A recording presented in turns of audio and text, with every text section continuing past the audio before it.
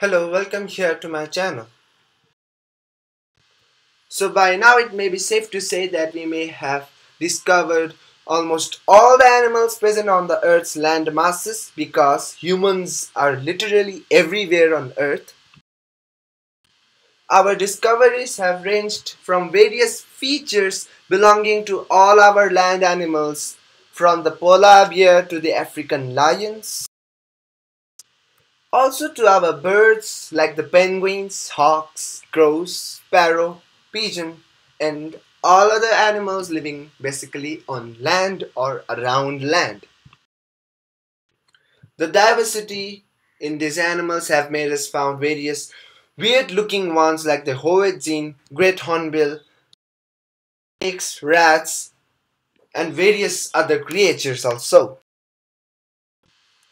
However, the oceanic world is just amazing. From all those fishes, octopuses, and the sharks, we have known most of the animals living in the ocean, but in reality, it is just 5% of the animals living in the ocean. Yes, there are lots of mysteries that the ocean has to offer us, like the blobfishes, the octopuses, the blue whales, and even the mystifying beauty of the corals. For example, this organism is really weird. What are they? They are unicellular organisms named Xenophyophores, which can be up to the length of 20 centimeter. Yes, you heard it right. They are just a unicellular organism which can be up to the length of 20 centimeter. So what are they? So xenophyophores are protists, which means to say that their cells have nucleus, but they are not a plant, animal, or a fungus. So xenophyophores are the largest single-celled organism that can be found in the deepest part of the ocean. So since they are benthic organisms, they are very difficult to be grown in the laboratories. They were discovered 10.6 kilometers below the sea level in the Mariana Trench and named as giant amoeba. Yes, these are their friends. And as we know, Xenophyophore live with other various deep sea creatures too, because deep sea is just a largest undescribed biome and very hard to get there. In 1893, Xenophyophore was classified under a family of protists called Foraminifera by an English paleontologist called Henry Bowman Brady.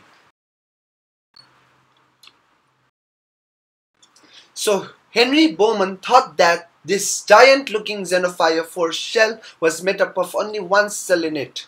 Isn't it just enormous? A cell with just an enormous shell.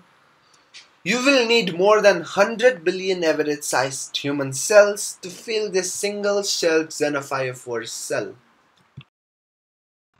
So how do Xenophyophore do this trick?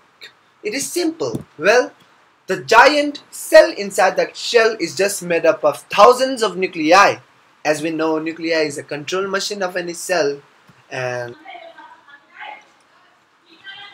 so just this one cell can do basically everything required for the function. And where do xenophyophores get their shell from? Unlike most foraminiferans, xenophyophores do not produce their own shells. Therefore, since they are scavengers, they have to rely on sand, dead fishes, or rocks for producing shell. Yes, they are just a single cell body which rely on sands, fishes, or rock particles to build up their poop.